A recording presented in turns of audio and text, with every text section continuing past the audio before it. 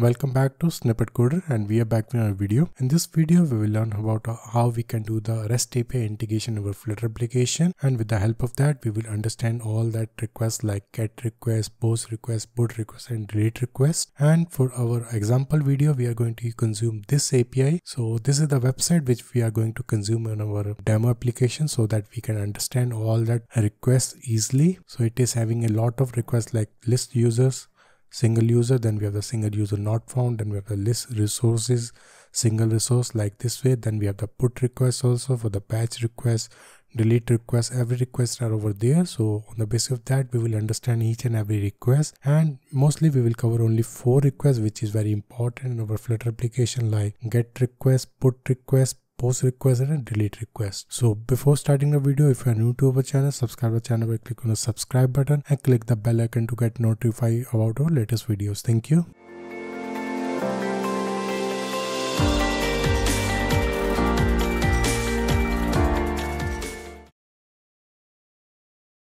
In our Flutter application, we have to use this plugin, that is HTTP, and this plugin is used to connect our application with the REST API. And documentation also very simple, and we will consume this plugin in our Flutter application. So now let's move to our Flutter application. So here first of all we have to go to our PubSpec, and there we have to add that plugin, and here we will add the plugin. So now the plugin has been added. So now first of all we have to go to our lib folder, and there we have to get one new file, that is config.dart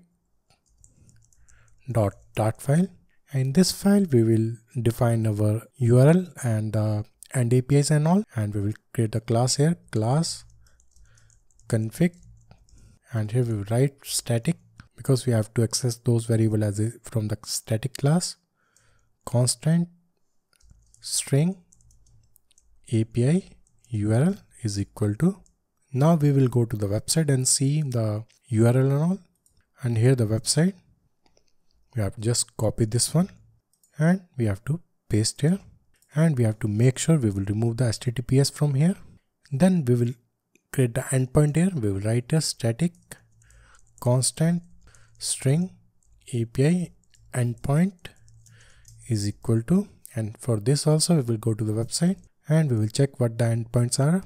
And if we click here, you can see here we have /API, then we have the users. If we go to the second API, and here also the endpoint is /API/users, and here also we will check same.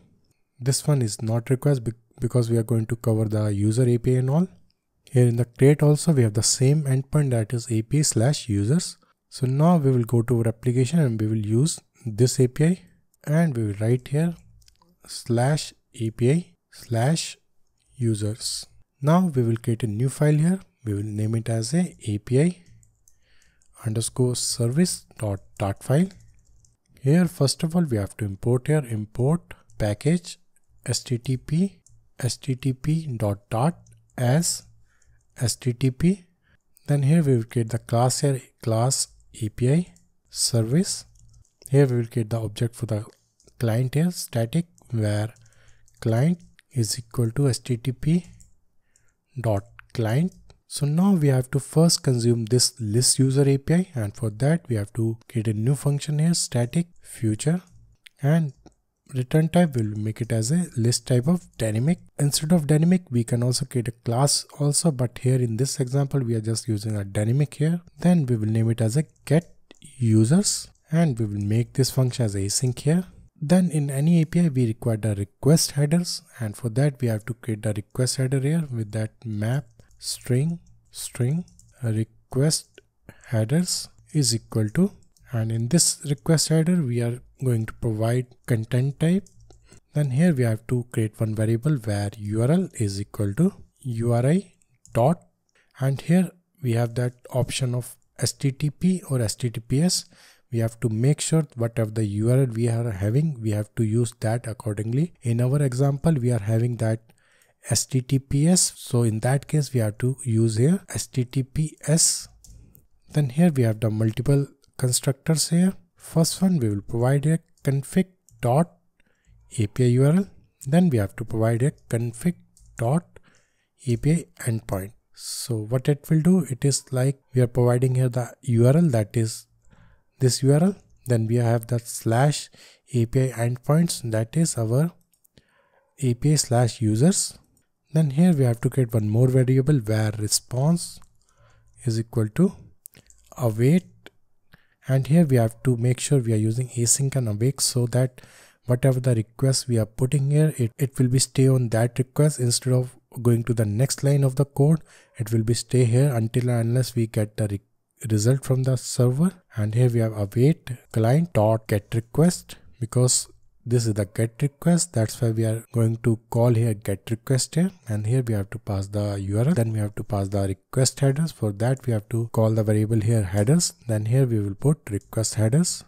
Then here we will check if response dot status code is equal to 200, that means success. There are a lot of status code. We have to make sure if the status code is 200, that means success. If the status code is different other than the 200, that means that request is not successfully generated. And here we are checking if the request status code is 200, that means we are getting the result from the server. Then we will create one variable, that is where data is equal to JSON decode. So whatever the data we are getting, that is in a string format. So now we have to decode that data into that map format and all. And here we will write response.body. Then from here we will just return here data. And here by default we will return here null. And we have to make this function as a nullable. And we will make this return type as a nullable. Then only we can put here return null. So what we did here, we have just created one function, that is get users, and there we are just creating that request header, and that is used for passing some headers in the request. Example, here we are using the content type. Also we can use the authentication header also we can pass. That we will cover later on in our post requests and all. And then we have created the variable for the URL, and there we are just calling here URI.https because our URL is in an HTTPS format. Then we are just passing here API URL, then we have our API endpoints. Then here we are just creating one variable where response is equal to await. Then we are calling here client.getRequest, and we are just passing this URL, and we are just passing here headers here. Then we are checking here if the request.status code is 200, that means the request is successful. Then we are just decoding that data, whatever the data we are getting in the response.body, because that is in our string format. Then here we are just returning that data. And then in the default we are just calling here null. So now we will go to our main.dart file, and from there we will just call this function. So in this example we are not going to use that UI and all, we are just going to use our main.dart so that we can understand whatever the data we are calling and whatever the data we are getting or not. And here we have to make this async, and here we will write where data is equal to await API service dot get users. So it will await till the time we not get any data, it will not proceed to the app. And then we will print this one, and we will put the debugger also here so that we can understand whatever the data we are getting from the server. So now we will run our application. So from here we will just run our application to see is it working or not. So here we are getting some error. So let's see what the issue is. So here the issue is because we put here list as a dynamic, but the data we are getting in only dynamic, not in the list. And we will change our return type here, and we will save our application and reload the application. So now here you can see we are getting our data. So now we will go to our main.dart, and here you can see we are getting our data. In the data we are getting page per page, then we are getting total, then we are getting total pages, then we are getting a data also in the key format. Then also we are getting some support variable also, that is even not required. So this is the main data which is required here, and we are getting here. So now suppose if we want to return only this data from our that API service, so what we have to do there, we have to just go there, and we will change our return type again to list, and we'll make it as a nullable here. And from here we will just return here data of data, this one. So we will reload our application to see. Now here you can see we are getting the list of the data here, and we are getting all ID, email ID, first name, last name, then we are getting the profile pic also, and we are getting total record of around 6 data. So, and here in the return we are just passing here the data of data, because here if we go to the browser and if we click here on the list users, You can see this is the response, and the response we have page per page, then we have the total page size, then we are getting total pages, then we are getting this data. So our requirement is to show this data from our applications. For that purpose, we change this one to data of data. So now let's move further, and then we will understand how we can do the post request. So now we will learn about the post request, and for that we have to use this one, that is API/user as an endpoint. Then there we have to use the post as a method.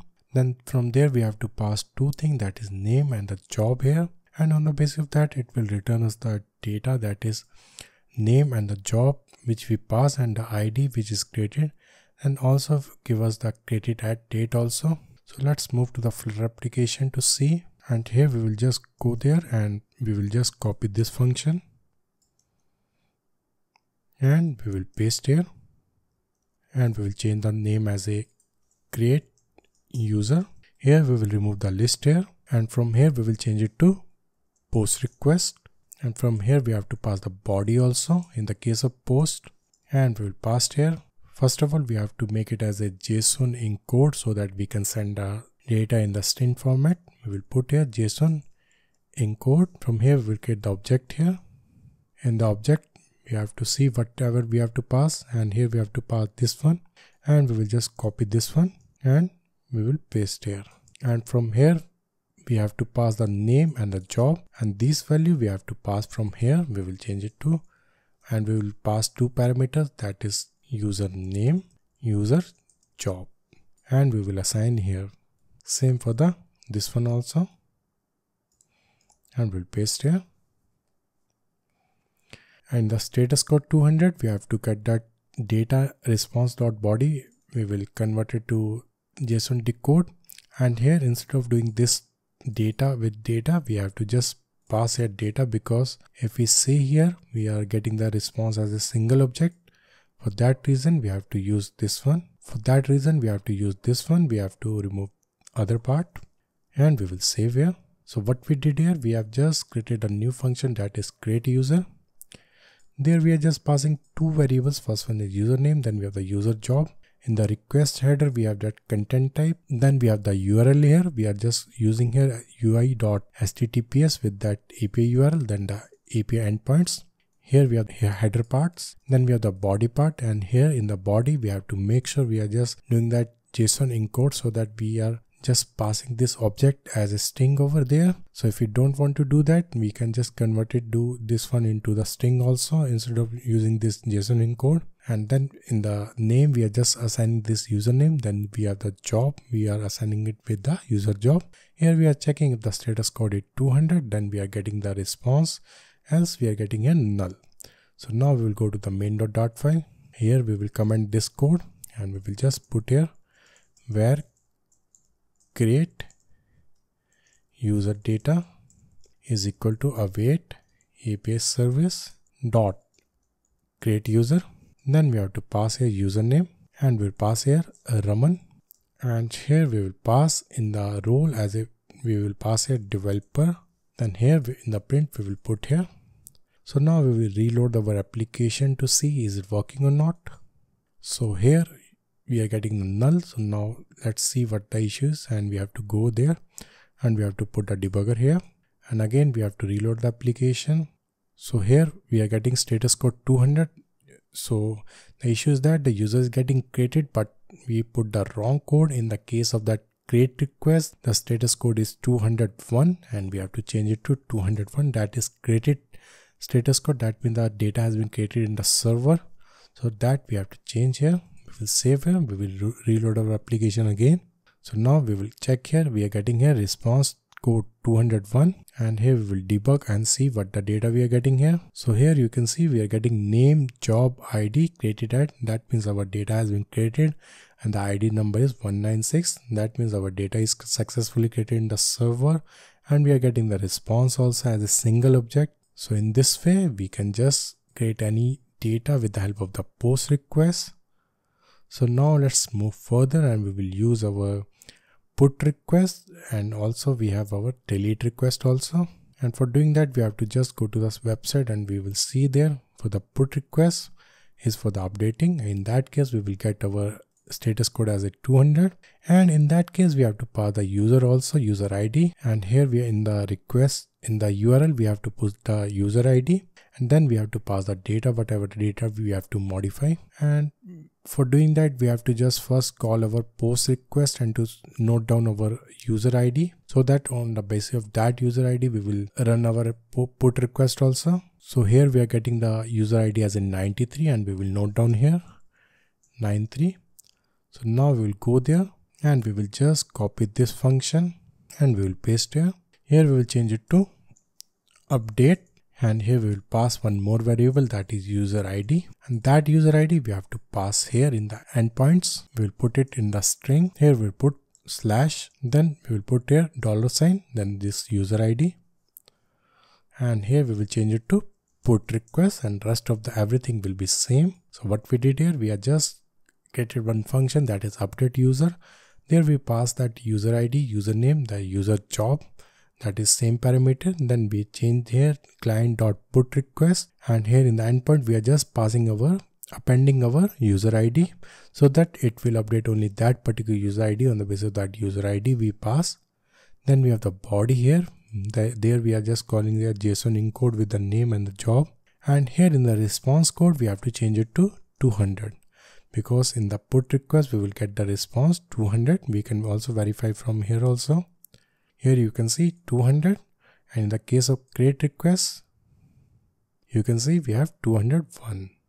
So now we will go to our main.dart file. We will comment this code and we will put here update user data. Here we will change it to update user, and we will pass here user ID, that is 93, and then we will change this name as a updated, so that we can verify it is working or not, and we will reload our application to see is it working or not. So here you can see we are getting a name Raman updated, then we have the job developer updated. That means our update data is also working fine with the help of that put request. So now let's move further to our last request, that is that delete request, and that will be used for deleting any data. For that we have to just go to a browser, and here we have delete request. Here we have to just pass here that value here, that user ID. In the response we will get only 204, that means our user deleted successfully. Now we will go to our API service. We will copy this data and we will paste here. We will change this function name to delete user, and we will just pass a user ID. And in the body we will remove, because we just need to delete the data, and we will change it to delete. And the status code we will change it to 204. In the result we will just return type we will change it to bool. That means we will pass it true or false. On the basis of that, if the user deleted or not, we will put here true. In the else condition we will put here false, and rest of everything is same. So now we will go to our main.dart file. Here we will just copy this file and we will comment everything, and we will put here delete user data, and we will call here delete user, and we will pass only user ID. Here we will print and we will get true or false. Here we will just reload our application to see is it working or not. So here we are getting true, that means the user has been deleted successfully. That means our delete API is also working fine. On the basis of this way, we can delete any user from our REST API. So these are the 4 methods we use in our REST API. First one, we have our get request, that will be used for getting the data from the server. Second one is a post request, that will be used for posting any data to the server. Then we have the put request, that will be used for updating any data in the server. Then we have our delete request, and that will be used for deleting any data in the server. So I hope you understand the concept of the REST API in our Flutter application in a very easy way. So if you like the video, don't forget to subscribe to our channel, like, comment, share. I will come back sooner with another awesome video. Thank you for watching the video.